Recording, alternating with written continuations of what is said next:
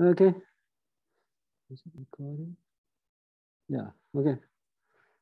Any question on the integral equation? I know it's not something urgent for you, but it's good to know this kind of thing. No question on what we've been talking about? So last time we did the separable kernel, and that is very commonly used, especially in the exam question. Okay, but that method only applies for the Fredholm kind. So for Volterra kind, it doesn't work exactly like that. So because you have this extra dependency on the limit, so even if separable, you cannot say the integral will be just a constant because you have the undetermined variable in the limit. So so you cannot directly apply that method. So when you see a separable kernel, you still need to see whether it's a Fredholm kind or Volterra kind. Okay. So for those separable kernel, especially these examples are easy. The form of the kernel is easy, simple function. But if it's Volterra kind, then it doesn't work. Then there are other methods to solve it. And one method is to convert it back to differential equation that we mentioned about that. Another method is this Neumann series. So again, it's a terminology. So you just know the name so that you know what it is, and that can be important. And the idea of that method is very simple. It's just basically iteration. You learn something about iteration before, like in quantum mechanics, you learn about solving things like in perturbation. And part of it is doing iteration.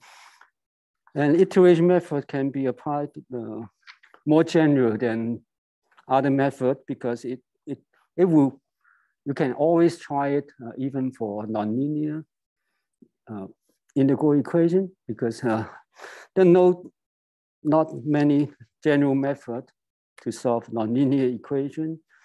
So one thing you can try is to solve it iteratively. And most likely that would require numerical calculation. It's not just analytic because doing iteratively analytically would be getting more and more complicated. So most likely it's numerically. So it's very common. Actually, I use it in my just a recent research. I haven't written up that paper yet, but I'll hopefully publish that one. So solving a nonlinear integral. Actually, it's an integral differential equation or the differential integral equation, whatever you call it. But it's nonlinear, so you solve it iteratively. Obviously, any iteration method is subject to convergency. So hopefully it converts, but then most likely, generally, there will be a convergent limit, like summing a series, there will be a limit or radius of convergence that sometimes is not easy to see, and especially numerically, when you try to do it iteratively, somewhere along the line, you found out that your method failed because it's not converged anymore. But anyway, that's the idea. Okay. So again, your textbook written down some general formula, which I mean it's not totally useless, but more useful to remember the idea. So what is about, and then try to, when you see a specific problem, just you apply the idea rather than try to remember the formula and plug that in, because that sometimes can lead to error. But we can talk about that, talk about the formula a little bit, and then do an example. Okay, but the formula that your textbook uses for a Fredholm type. But we'll work an example of the Volterra type, because the Fredholm type, we already know there's a separate method like the, separable kernel method that can be used. But to illustrate the idea, you can use the Fredholm type. And the Volterra type have something just slightly different because of the variable in the integral limit. But when we do the example, we'll see. But just write down this equation, the integral equation of the Fredholm type. So you have a fixed limit A and B, and then a kernel that depends on x and t. You have the function t. Okay, so this is a Fredholm type. This is a inhomogeneous one and second kind because you have phi here. Okay, and so the idea is that so-called iteration method is most useful when the solution is somehow small in some sense, although it's a function, phi is a function. But if the function is small over the domain, then domain is most likely you integrate from A to B, so you consider it from A to B if phi is small. And then in that situation, if phi is small, you can first ignore this term. Okay, so you can say that the first approximation is just this inhomogeneous term. Okay, so you can call this phi 0. So this is the 0th order. This is your 0th order solution. Okay, and then what the first order would be is now you substitute your 0th order solution back to the kernel or back to the integral multiplied by the kernel. Okay, so what you can say is that now the next step is just write that as fx, which is your the 0th order, first lambda a to b to xt, and substitute the 0th order, which is as f of x. Okay, f of t, because now this is changed to t is dt. Okay, and this is not done because this is not exactly this one. This is phi and this is f. You just use the approximate solution and put it here. So that up to here is still just an approximation. Okay, and likewise you can call that this thing. Your text will actually call that the whole thing phi 1. I mean, it depends on how you call it, and call this phi 1. So that is your first order approximation.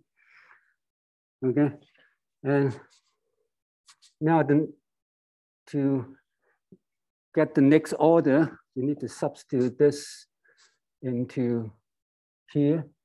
Substitute this back in the original equation. Okay, when you substitute this to here, and of course phi will have first you still have this term, right? And then the next term will be when you substitute this into here. The first term is this into here, which you get this one, and then you get another term, which is this the second term here put into here. Okay, so you have the next step is plus lambda a and b xt. Now this one is substitute this into here, so this is lambda. So this is the second term, a to b. And now remember when you substitute this into here, x will change to t. And this t will change to another variable. You cannot use the same t now. So that becomes t. And what is your text will use t sub 1, t sub 1. Now f becomes f, t sub 1. 1, and you still need to do a dt. That is this part is the this second term put into here. Okay, so that you get this term. So now you have this first zeroth order term. This whole thing is first order. So including this one, you call it phi sub 2. Okay.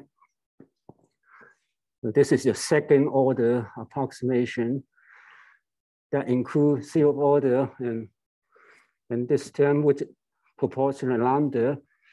This this term, the third term, or the term that put this term into here, involve 2 lambda. So you have lambda squared. So in order of lambda, this is order of lambda 0. This is order of lambda, and this term will be order of lambda squared. Okay. So, in some sense, this is a ordering by this parameter lambda. So if your equation has a lambda, you can use that as your expansion parameter. If there's none, you always add a parameter yourself and finally set it to 1. So that keep track of the ordering. Okay, and obviously this is not done yet because this is still approximation. It's only up to order lambda square, but you get the idea because now the whole phi sub 2, you can put it back to here. Okay, and when you put it back to here, the whole thing, phi will still have this one. And then when this put into here, you get this one, okay? And when this put into here, you get this one. So finally, you need to add one more term, which is putting this term to here and get the next order, okay? So you can keep writing it. And I'll stop after this one because you know the idea. Okay. So this is 0. Whole thing is phi 1. I think this would be phi 2. Phi 2, you can combine the lambda. And A to B. T. We can put the dt over here so to keep track of all the integral. And then maybe dt1 kt t sub 1. And then when you put this in, the rest is put in this into here. So you have another 1a b dt sub 2 k t sub 2 t sub 1 t sub 2 and f. And okay, I jump ahead. Actually, I need to keep writing the. I need the second term order term, and this is the third term actually. Actually, I just stop here. This is your this is just this term. Okay, so I need a third order term. Okay, and now the third order term is the same. dt kernel xt ab dt1 k t t sub 1 And then another one, so this is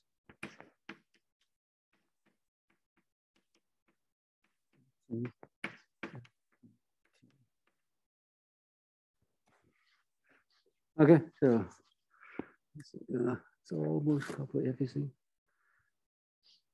Okay, and now the whole thing here would be a third order solution and so on. So you can keep this process going, right? You get the idea. So every time you do an iteration, you get a newer, better approximation. First, the zeroth order, 5 sub 0, and then you get 5 sub 1, you get 5 sub 2, and 5 sub 3, and so on. You keep just putting your better solution back to the original integral equation and get the next order, okay? And like I said, at first, you don't have to remember this thing because this is just the way you do it. So once you know the way you do it, you don't need to remember the formula because just keep doing it. Okay, and finally, if you want, you can, like your textbook, write down the general formula. Okay, and that is in your textbook, so I don't actually need to write it down. But the idea is like that. And there's a convergency limit. So this method is only useful if it converge. And the convergency will depend, of course, then the kernel and then the parameter lambda and the range, of course. So integration A to B. So one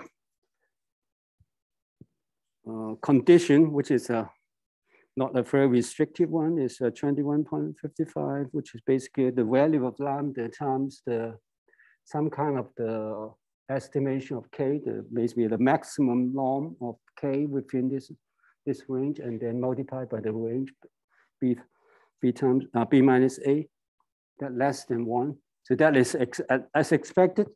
So if this one is small somehow, so lambda times the maximum of k within this range, and then multiplied by this range itself is more than 1, then this should converge.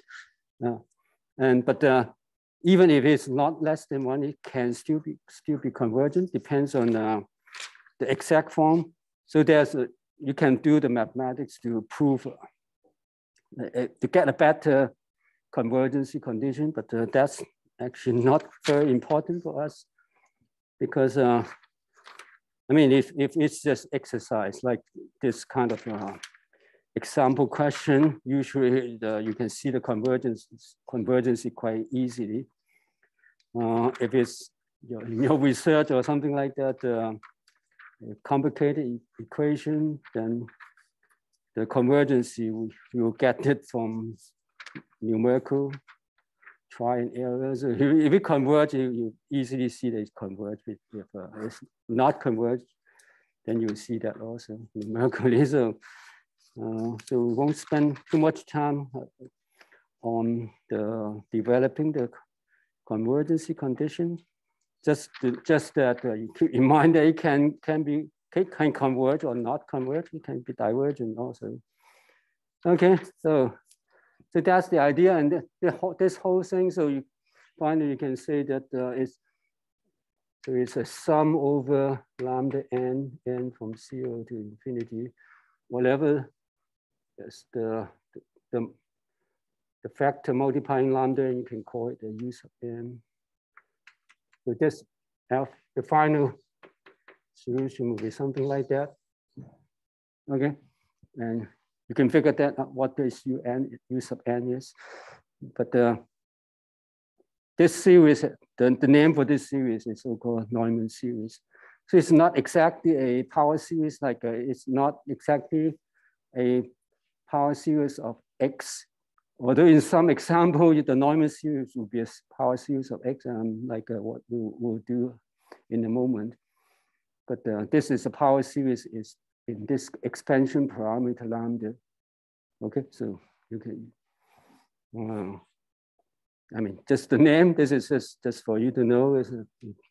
There's a question asked you to use the Neumann series method. This is what it's talked about, just doing iteration. Okay, so that's that. So the method is easy, straightforward to know. So we can do an example. And I'll not do the example in your book 21.3.1 because this is a Fredholm type. We already done something like that last time. It's a Fredholm type separable kernel that we know how to solve it in the separable method, which is much easier than the Neumann series method. So we won't do that. So we'll talk about the end of chapter question as an example. Okay, let's do that because that illustrates actually two things.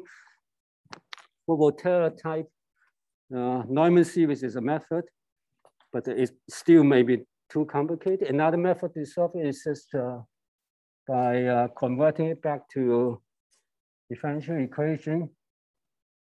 That might not actually possible for a general kernel. But for this example, the kernel, if it is simple enough, like a power series is in X, then it's much easier to convert it back to a differential equation. So let's do this exercise. 21.3.2. So the integral equation is a Volterra type. Again, it's inhomogeneous, and this is actually, I copied the 115. Actually, 1 plus lambda squared, integrating 0 to x, and x minus t dt. So a Volterra type inhomogeneous because there's a inhomogeneous term just one, and then the second kind because you're phi outside. It's Volterra because you're x in the limit. Okay, and the question asks you to do it first. Part A is to convert it back to an ODE, which is one way to do it. Always worth the effort to try. If you see an integral equation, always see you can try to convert it back to ODE and see if it is easier to solve the ODE. So always worth the effort. Okay, yeah. Second one is the Neumann series. When we will do that, okay. Part C is to use Laplace transform, which we already talked about. The kernel, if it's of this form, you can use the convolution theorem. And this one is Volterra type, so your x here. So the convolution is the Laplace convolution, just similar to the Fourier convolution, except the limits now is not from negative infinity to infinity. But the idea is the same, so you can convert it back to because the Laplace transform of convolution is the product of Laplace transform of the individual function. And the Laplace transform of this is easy. And the Laplace transform of this is your unknown to solve. And once you take the Laplace transform of the whole thing, you can solve a Laplace transform of phi and then do an inverse Laplace transform and can get your solution. So that is straightforward. So we already talked about that in other sections, so we won't do that part, but just to do part A and part B. So for an equation like that, to get back to the ODE is just try to take differentiation. So this is phi, so phi prime. I mean, integral equation will give you the boundary condition also. So from this equation, obviously, you can get the boundary condition. So phi, if you set x to 0, obviously x is 0, this integral is 0 because it's integrating from 0 to 0, so that is 0, so it's just 1. So you need the boundary condition for your ODE. So first take care of that. Now you take the derivative of the equation. So 5 pi x, the first term will be 0. Now when you take the derivative over the second term, you have two x dependence here. One is the limit, the other is in the integral. So when you take the derivative over the limit, you just substitute t, x into t in the integral. But when you put t equals x, you have x minus x, so that would be 0. You don't have that one because of this form of this factor. So the only thing left is the differentiation over the integral. So that you have x here, so d dx will be 1.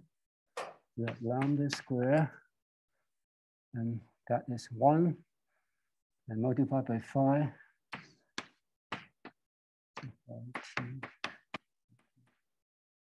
Okay, so that's kind of easy because of the simple form in the kernel contour. It's just a linear function x minus t, so that's kind of easy. All right. Now, because you still have an integral, so you can get your boundary condition also and substitute x to 0. So again, when x is 0, this is 0. So 5.0 is also 0. I mean, 5.0 is 0. 5.0 is 1. 5.0 is 0. Okay, so you still this is still not a differential equation, so you need to do one more derivative. So 5 double prime x. Now you only have one dependency in the limit, so that you take the derivative, you get 5x. Okay, so now this is trivial because this is a second order derivative equals the constant times that function. You know this one, right? So you know how to solve it. This is the solution. Depends on the sign of lambda square. Obviously, if lambda is real, that would be just a real number lambda square be real. And you have real function. So the solution will be exponential function or cos or sinh. All right. So in that case, with phi 0 is 1. So obviously, the solution would be cos x, right? Because second order of this will pull out a lambda square and then get back to cos. The first derivative will get with lambda times sinh, right? And you substitute x is 0, that will be 0. So this will be your solution. Okay, so this integral equation by converting back to differential equation is very easy to solve. Okay, so that part A is okay. So we'll so you just took derivative and solved it like you would like yeah. That's kind of rad. I mean, that is this just because this is possible because you have a simple kernel. So this is kind of an example question. If you have a complicated function as your kernel, that this method will not work because when you keep taking derivative, you're taking derivative inside the kernel, inside the integral. If your derivative doesn't kill the integral, you keep doing derivative, it doesn't get rid of the kernel, so you will still have an integral left. So no matter how many derivatives you take, you still stay with the integral equation. Okay, I mean, there are also other techniques. So maybe after you take derivative, you can recognize that this integral is related to this integral or the integral derivative of that integral. And somehow you can make it combine. After you take a few derivatives, you can see that that derivative can be expressed into the derivative over the lower the differentiation. Then you can use converting back to phi or phi prime and so on. So there are other special technique, depends on the kernel. Okay, so, but for general function, you cannot get rid of this. If this is a general kernel K, you keep doing derivative, you still have a integral, so that doesn't work. So not all integral equation can be converted back to differential equation, right? Just this kind of simple example. Okay, and the general situation is that because it's a linear equation, linear function, two derivative, we get rid of that. So you get the second order ODE. If it's a constant, then one derivative, we get rid of that. Okay, so I mean, constant of x. If it is just a function of t, then just like here, it's a function of t only. So take one derivative, you can get rid of the integral.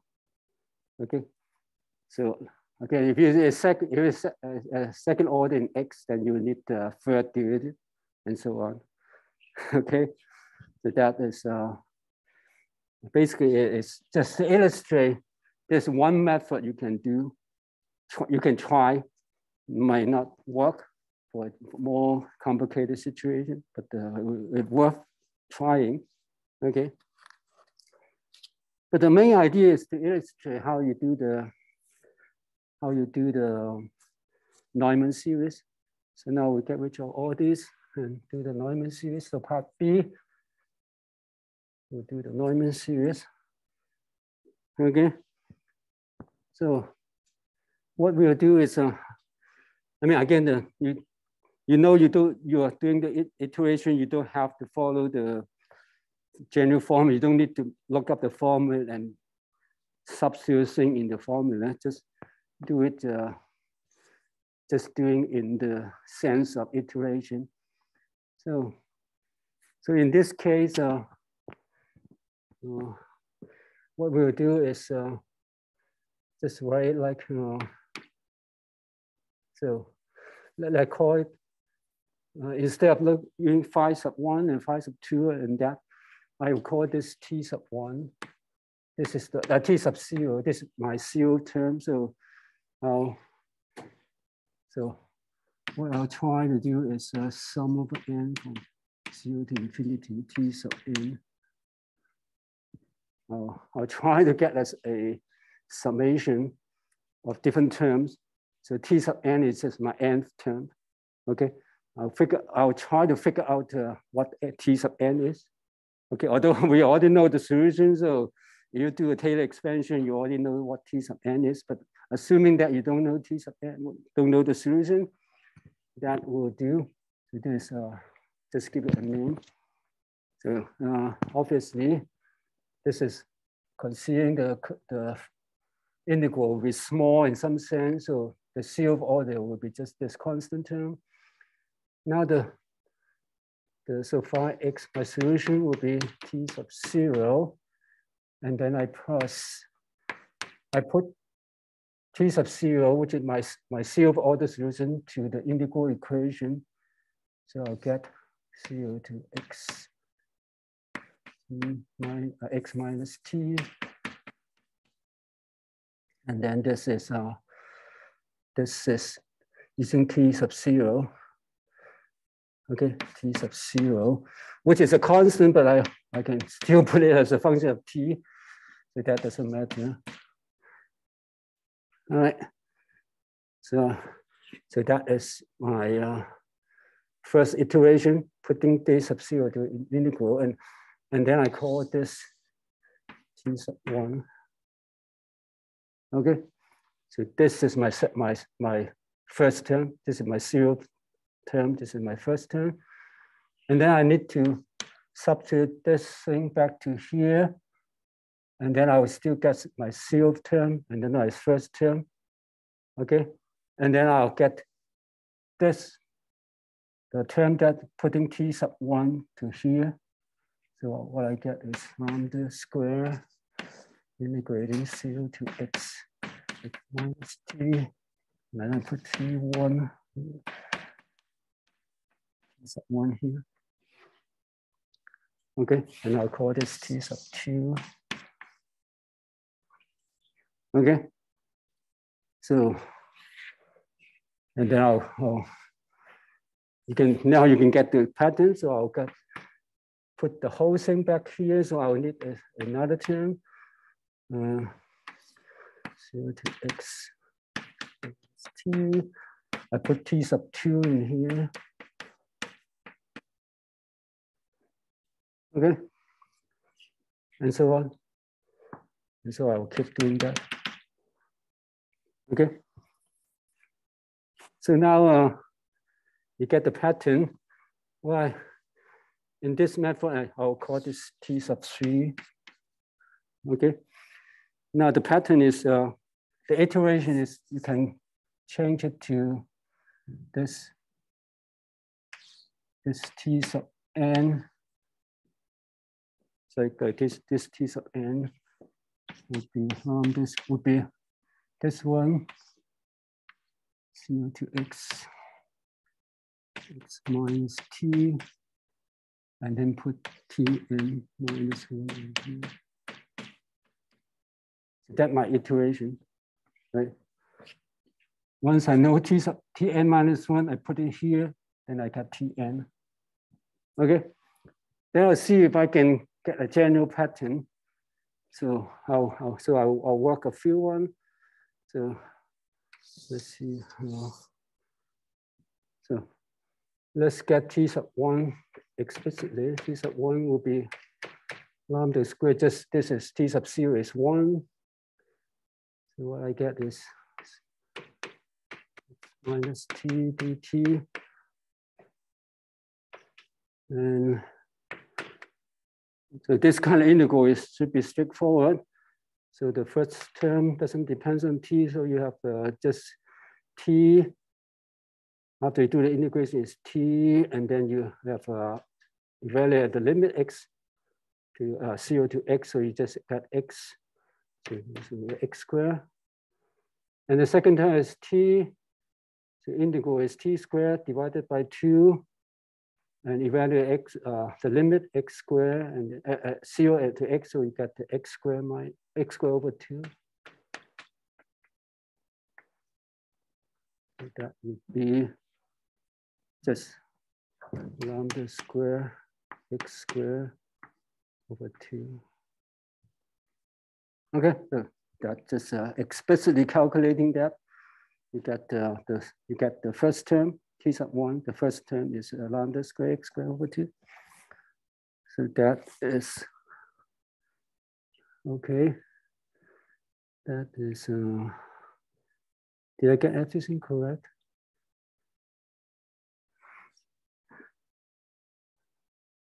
Yeah. Okay.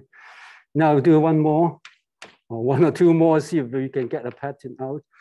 So t sub 2 is doing the same thing. But now I put t sub 1 inside. So I have lambda square x squared, actually t squared over 2 dt. Okay. Now I keep doing that. We have lambda 4 over 2. Again, 2 terms. Now you have t squared. This is, you already put the 2 out. So t squared integrating it, you have become t cubed over 3, and then multiply x. So x cubed over 3. The next term is t times t cubed, and then integrate. You get x 4 over 4. Okay. Not 4. Well, this should be the same order, right? So t. Oh, this is t cubed. Multiply another x, so x4. Okay. Now you combine all the coefficients. You have lambda 4, x4, and see what is the coefficient. This is 1/3 minus 1/4. What is that? So it's 12 and 4 minus 3. That would be 1. So, and the denominator will be 4 times 3 times 2. So that is 4 factorial. the pattern here. It's like it looks like a Taylor function. Yeah, right. Because we already know the solution, so you can guess that. Now you can see. Now you can see that. You can see whether. So this is 2. You can say, change that to 2 factorial. Okay. So our guess would be. So this is Tn, right? Tn. So n is 2, and if n is 1, then you get 2 factorial. If n is 2, you get 4 factorial. So that looks like it's 2n, and 4 is also 2n. So assuming that you guess Tn is just lambda 2n, x 2n, and then 2n factorial. Okay, so that's your guess only, but you need to see whether this satisfies this, whether this satisfies this one. So now you can plug that into here. So you have lambda square and integrate 0 to x minus t. So Tn minus 1, you have lambda 2n minus 2. And now x becomes t to the 2n minus 2. And then divided by, this is n minus 1, so we have 2n minus 2. Right? So this is the right-hand side. You see that after you do the integral, whether you get the left-hand side, which is this one, right? You still need to go through this process to check your iteration, whether it's correct. Now, we'll combine all the lambda.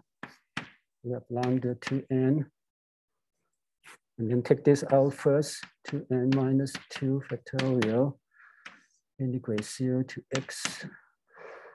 So now the first term is integrate t to the 2n minus 2, and then multiply by another x. So this one will give t to 2n minus 1, and evaluate x will give you x to the 2n minus 1. But you multiply by x, so x to the 2n, and divided by, so you have 2 terms. This is 2n minus 2, and then integrate 2n minus 1, so divided by 2n minus 1. Okay, and then minus, this is t times that, so 2n minus 1, integrate 1, you get x, t to the 2n, you evaluate x, so x to the 2n, and then divided by, this is 2n. Oh, okay, I already did the integration, so forget about this. Okay, now you combine that denominator, 2n times 2n minus 1 times 2n minus 2. So it's the 2n factorial. And the numerator is 2n minus 1, so it's 1, and then you take x to the 2n. So that is t sub n. Okay, so now you check that this guess that you have, this recognize this from this pattern. This is what your guess, but that this actually satisfies your iteration. So you know that this is your correct solution. So now I can write the phi. I can write down my phi. Let's just write it here, phi x will be sum over n from 0 to infinity, my Tn, which is lambda to the 2n power, x to the 2n power, 2n factorial. Okay, so this is basically a power series of the exponential function, but just keeping the even order. And you know that this is a cost function. Lambda. All right. So that is a long way to solve a problem that we already know the solution. But just to illustrate the method, because the method can give you an answer even for more complicated kernel that you might not be able to convert it to a ODE, but you can still use the Neumann method. Finally, you will get a summation, and that summation you may not be able to recognize that to a closed form function, but that's okay. You still have a series solution. At least you get a series solution out of the Neumann series. Okay, so that apply better than the ODE method. The ODE method might not work. The Neumann series, you can get a series solution out of this method. The problem is that whether this series is convergent or not, that need to be tested either analytically or numerically. Okay, so all right, so this is just an illustration of the Neumann series method. Okay, is that okay? So, all right, so now you know that what the Neumann series is. So if you ask in the question in the exam, just you know what to do and just try the iteration. You don't have to memorize the formula or whatever the formula is. Okay, just try iteratively and define your own variable. That should work. At least you get some answer. Okay. All right. But this is done. Okay, no question about this. All right, so we are down to the last section. We have a bit more than 5 minutes left, so we won't be able to finish it, but this looks complicated, but actually we have seen something similar in other chapters. So it's just basically connecting back to what we learned before. Okay, so finally, you have a formula to do that, but because most likely it's involved an infinite series, it might not be actually applied to a example or a simple question that can be asked in the exam. But anyways, it's this is just kind of related to what we learned before. Basically, the eigenvalue problem for a self-adjoint equation. So we did that in last semester.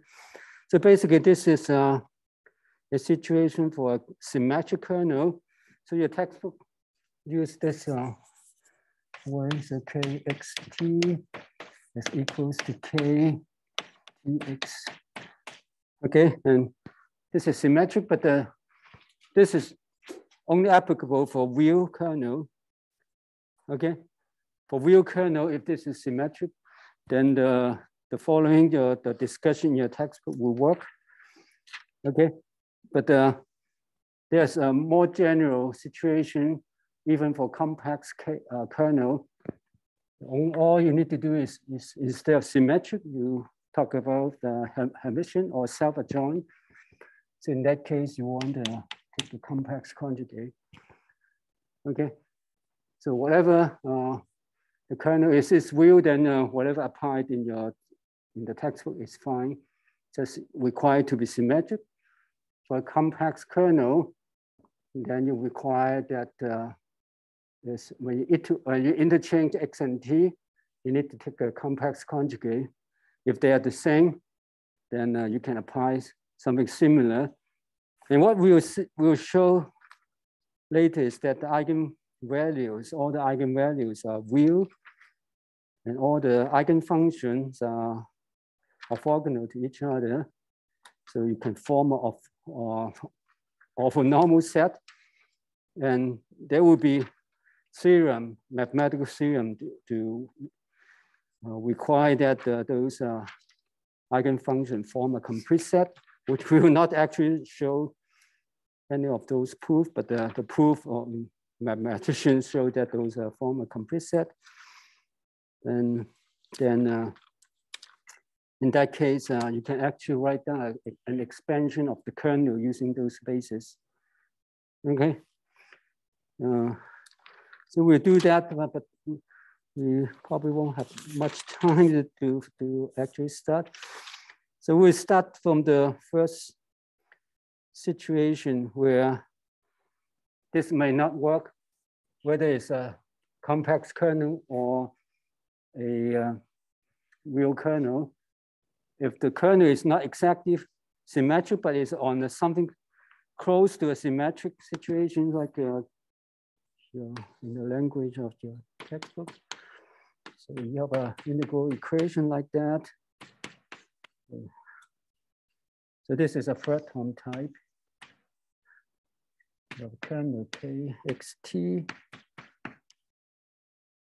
And then if K is symmetric, but then the kernel actually have another function rho as a function of t before that your unknown function phi is a function of t.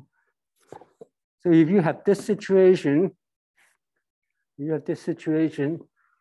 with the kernel satisfy this relation for real one, then it will be just without the complex conjugate, just kxt equal ktx, just symmetric. So the total kernel is not symmetric because of this function.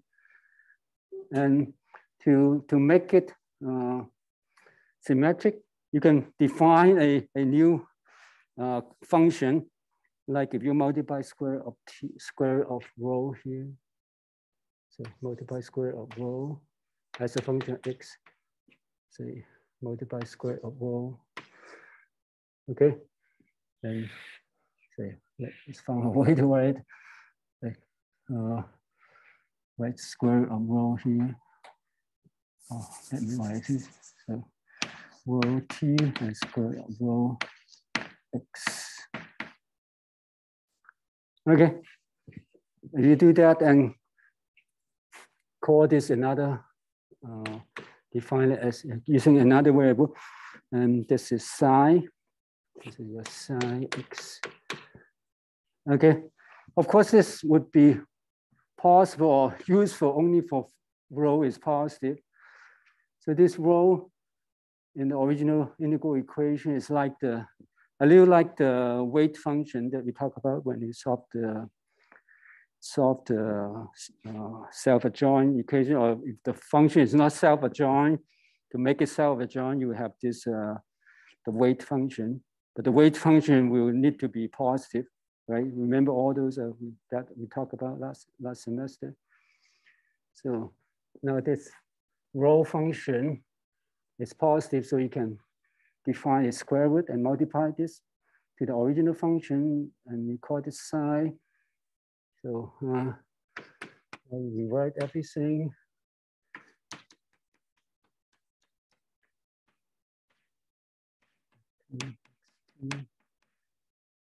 Now, because this is inside, this is in phi, so you want to define this as